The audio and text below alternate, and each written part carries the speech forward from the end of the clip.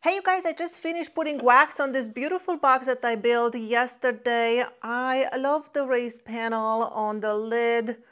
Super cute. And I was cleaning up my workspace here, and I just realized I have lots of clamps that I use when I make boxes. And some of those clamps are to keep the joint square, and then some of those are to keep the joint closed. So I'm going to show you my favorite clamps. I'm going to show you all the clamps that I currently have for small boxes, and I'll tell you which one I like, which one I don't like them so much, and so on. Without any further ado, let's get right into it. Now the first clamps I'm going to show you are my least favorite, and they're going straight in the garbage after I show them to you. I have these ones over here are from Woodpeckers, and this is a knockout brand I got from Amazon. When I bought them the same time because I wanted to make a video on comparing them. And as you can see, on the back they have a knob. The Woodpeckers is red, the knockout is just a black one. And then in the front they look something like this. They're absolutely identical, and they both don't work, at least not for me. Why I hate them is because the way they work, they have this triangle over here, and you have to set this to the thickness of your material, and for that you need a little Allen wrench, and every time you have different thickness material, you have to move this triangle, and then supposedly when you tighten this knob, this other triangle is pushing it down, and it pushes the material into the corner. And I find them, they don't work. I don't like them at all, so into the garbage they're going right now. With that out of the way, let me show you some clamps that do work. Now, the next square I'm going to show you is these guys over here. I have them from two different brands, and they have a spring in the back, and then when you push that spring, you see it opens the jaw, and that's how it goes on your box. So I have a box over here. This is the way it will go on it, and it will hold your box at 90 degrees. However, I don't use these guys so much. They are pretty big, so for a box like this is like over 5 inches. You can fit 2 clamps, but for smaller boxes, they will not fit inside. So you can see this would be too big for that one. So they work really well, but I don't use them so much. The next ones I'm going to show is these guys over here. I have them 2 sets. This one is painted red. This one, it's not painted, and it's a little bit sturdier, a little bit more substance to it. However, I do tend to grab the red ones just because they feel smooth to the touch, and also, you know, they're a little bit smaller.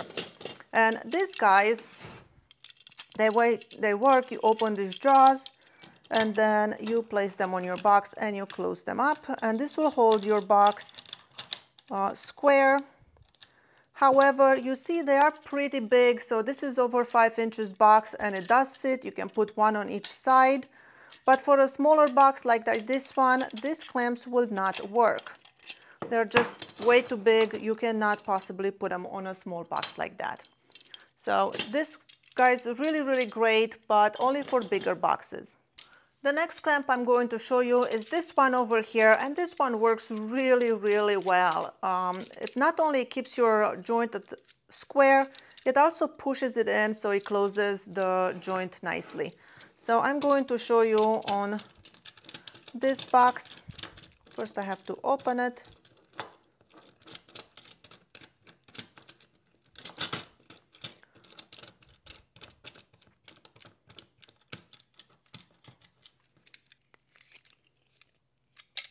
So this is the way it works.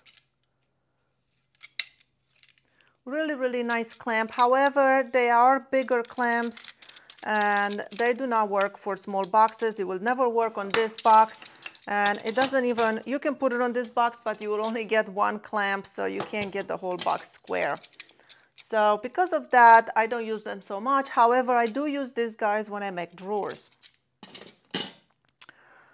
The next clamps are these guys, and this I use all the time. They come in a pack of 4, I believe, and they come with the clamps, and you'll just clamp them to your box like this. I love these guys for 2 different reasons, and I'm going to explain to you why in a second. So this is the way these guys go. And they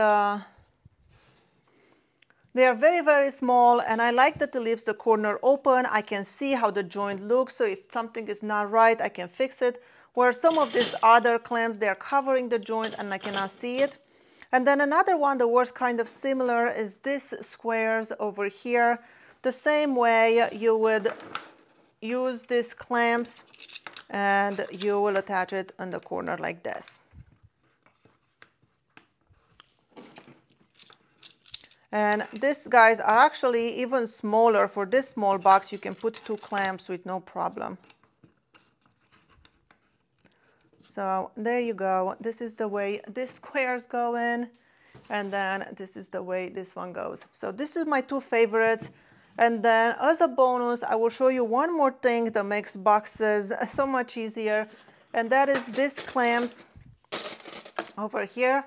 They're just some metal spring clamps. It comes with this crazy tool, and this tool, it just helps you open the jaw of the clamps, and then you can place it on your miters and it keeps your miter closed.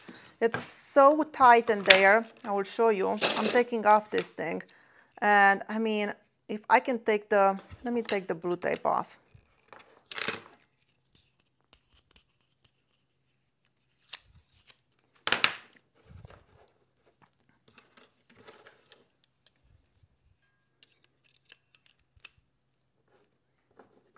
No, can't really hold it exactly at 45. So you can see it stays together just by that one clamp and really keeps the joint closed and makes for beautiful miters. So what I normally would use, it's a combination of these guys, and because these guys leave my miter open, then I can use this spring clamp to keep the joint closed. Sometimes I also would use band clamps. I like the ones from Betsy. And then also I like the ones from PowerTech. I'll put these guys in the description below as well. But sometimes those band clamps are overkill for small boxes, and these guys just do such a great job of keeping the joint closed. And it does leave a little bit of indentation, but it's so easy to sand it afterwards. So let me show you. Let me take the clamp off. So as you can see, you will get 2 small dots, but they sand really, really easily, so I don't see that as a problem. So those are my favorite clamps for small boxes. If you have a favorite clamp that I did not show and you think it works really, really well, please put it in the comments below so we can all learn and, you know, not waste our money on bad clamps, just buy the things that we need.